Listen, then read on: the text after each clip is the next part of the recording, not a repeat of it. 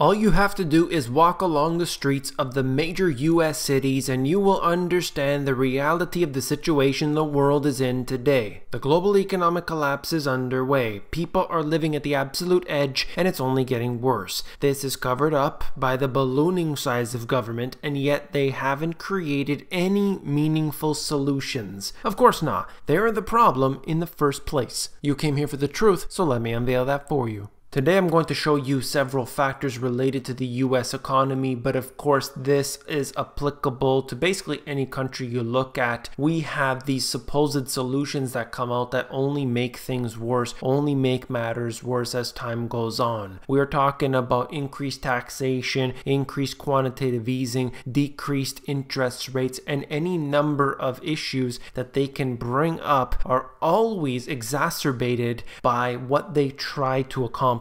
They say one thing and they do another. Unfortunately, this is happening time and time again. It doesn't matter who's in charge today. Ultimately, the problems will get worse as time goes on. I had just done a video about this. Ford plans 7,000 salary job cuts by September, supposedly saving $600 million a year. There are some further details in this article here if you're interested in reading it out of autonews.com. They show you the letter from the CEO and it just goes into a little bit more detail if you want to see that. The reason I'm bringing this up again, not just to give you that extra detail, but also to talk about the fact that we hear consistently everything that's going on right now is because of the growth of e-commerce. In that video I didn't show the usual chart that I do, which basically highlights the fact that retail sales, if you look at all of them in the United States, 11% of those are from e-commerce. And you can say, well, this is the reason why it's so low and this and that. Ultimately, it only makes up a small percentage of the total. This is an absolute fact. But at the same time, it's not just retail stores that are closing. You have to understand, look at this case here. Ford is laying off 10% of its global workforce. They're doing so immediately. When you look at other details, it shows us that manufacturing is also taking a hit. But I look at the jobs numbers and they're telling me, well, we added 20,000 manufacturing this month, 10,000 the next month, 1 million the next month, and they can come up with any number. People will just take it, whatever it is. It doesn't even have to be real.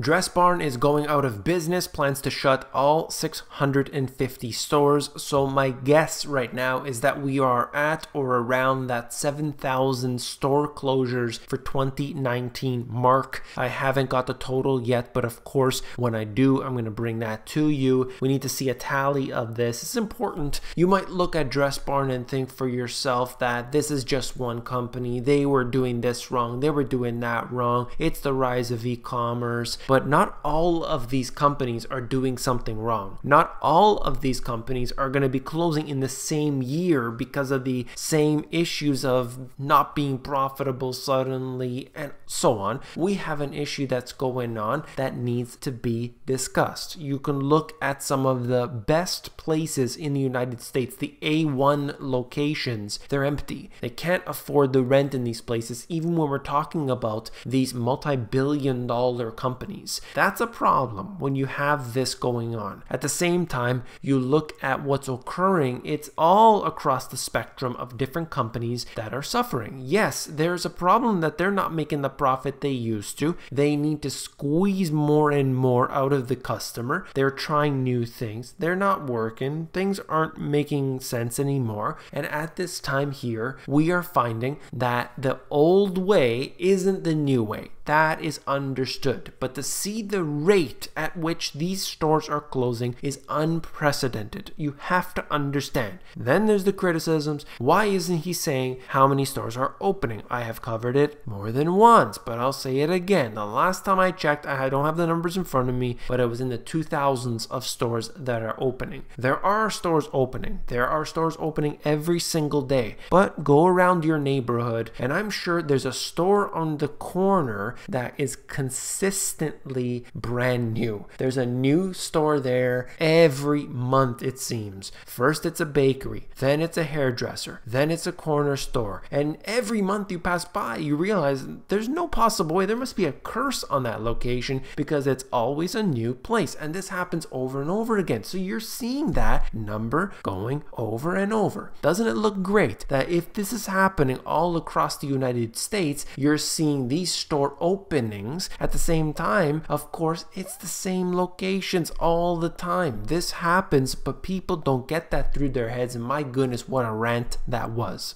If you want to stay in tune with the numbers, you can go to dailyjobcuts.com. This website breaks it all down. Left-hand side, layoffs, and you can see Ford as is in that list there. In the middle, you're looking at the bankruptcies, and on the right-hand side, all of the closings. So that just shows you everything you need to know. They don't give you a big tally. I wish they really did, but ultimately, this is the best source that I have found that shows you day to day everything that's happening. Then I wanted to switch gears over to the actual economic factors and how this all affects people. Nearly 1 in 10 adults reported problems of paying the rent or mortgage in 2018. Over 1 in 5, 23%, reported household food insecurity. We have an issue here that people need to understand, and let me read this one more. And over 1 in 6 reported going without medical care because of its costs. That's when you know you have a serious issue. Look at this here, just a sample size of the real problems that are going on in the United States, but I'm sure the same issues are happening everywhere you look. Yes, there are people today in the United States that are doing very well. I assure you, go around and you can see the Maseratis, you can see the Ferraris and the Lamborghinis everywhere you look, but more and more tent cities are popping up. More and more people are right at the edge. They're right there. They got the maximum amount of debt. They are paying in lump sums for things like vacations, their toasters, their blenders. My goodness, why is that even an option? If you can't afford it, you can't buy it. That's simply the way it should be. But here we are. Credit cards are maxed out. Student loans are maxed out. They're hoping for a debt jubilee, and I don't think that's coming. Although they suggest this could be next time around.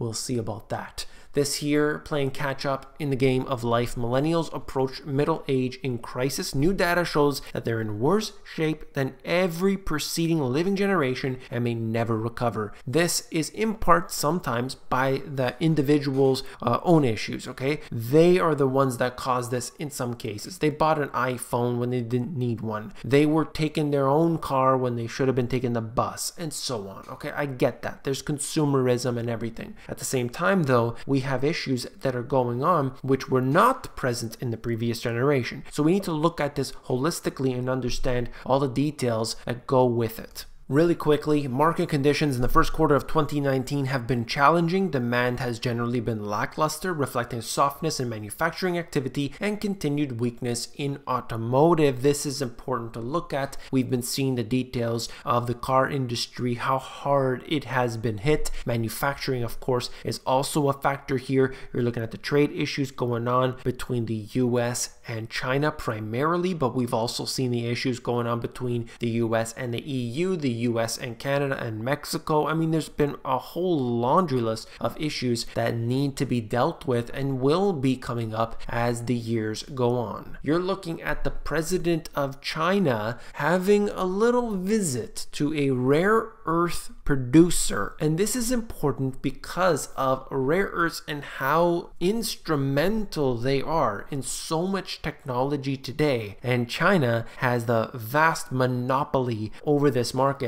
There's no doubt about that. They're thinking maybe, just maybe, that the president of China is going to consider, if necessary, a complete export ban on rare earths. That would be extremely devastating, and of course that would be something that is just extremely intense, extremely bold. I don't know if they'll ever do this, but it's certainly an option. So that's what's happening today. I just wanted to show you that as well. This this just gives you a breakdown of the taxation that people are facing in these areas. Here in the right hand side there, here is a ranking of the combined taxpayer burden for taxpayers living in the 10 largest cities from best to worst. Phoenix is the number one, 13,000. You go to the very bottom, Chicago, and just above that, New York City. Chicago's just incredible when I see the amount of taxation that people have to deal with in Illinois in general. I mean, come on, I don't understand how they can get away with this, but every week, I don't do a video about it, but every single week I see some sort of new tax either implemented or they're talking about implementing. It's insane. The people who live in Illinois, the people who live in Chicago, please let me know what you think about the taxation there. I really need to know. I've heard from so many people before, and it is